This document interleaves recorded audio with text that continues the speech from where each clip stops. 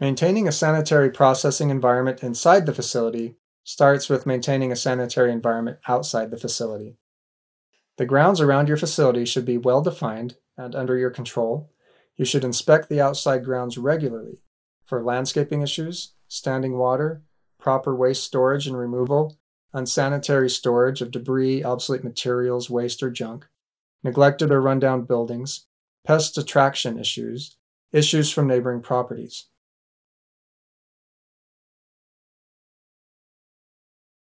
But first, let's talk about landscaping.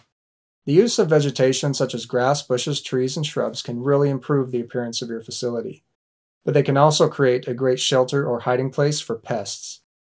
To prevent harboring pests, keep the vegetation away from the building, and keep the vegetation clear at the ground level.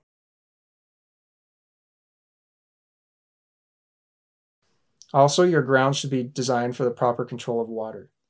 Ensure that yards are well drained, and that drives, parking lots, and sidewalks are paved correctly. Be aware of flood risks in the event of an unusually strong downpour. Ensure that the roof provides for adequate and controlled drainage through the grounds and away from the facility. Avoid standing water as it draws pests and often results in tracking mud and other contaminants into the facility.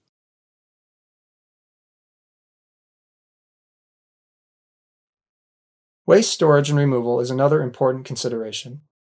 Store outside waste in a location away from the building and other contamination points of the building. Properly maintain and cover outside waste containers to prevent leakage and pest harborage. Regularly empty the waste containers, frequently enough to avoid the buildup of excess waste. Keep the areas around the waste containers clean and free of spillage so as to avoid drawing pests. Cleaning is made easier if the waste containers are placed on a concrete pad or paved area, and if a water faucet or hydrant is nearby, or a power washer.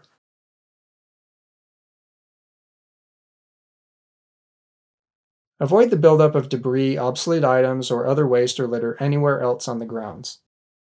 Maintain or tear down neglected or rundown buildings. Place outside storage so as to prevent pest harborage and to protect the equipment, materials, or other items inside from deterioration or contamination.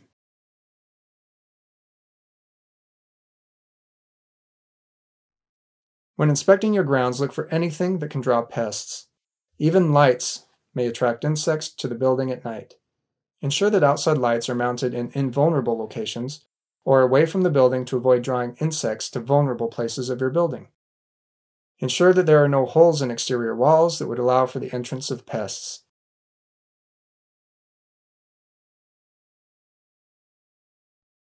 Neighboring properties can also present issues for your site. Preferably, you should choose a site with neighbors that are not likely to present risks. However, you should regularly inspect your grounds and surroundings for changes that might present a risk. Look for strange circumstances that would present unexpected risks, but also look for the same issues you would look for on your own site, such as rundown buildings, debris, poorly maintained vegetation, standing water. Also look for nearby farming, ranching, or dairy operations, or irrigation ditches that could carry contamination.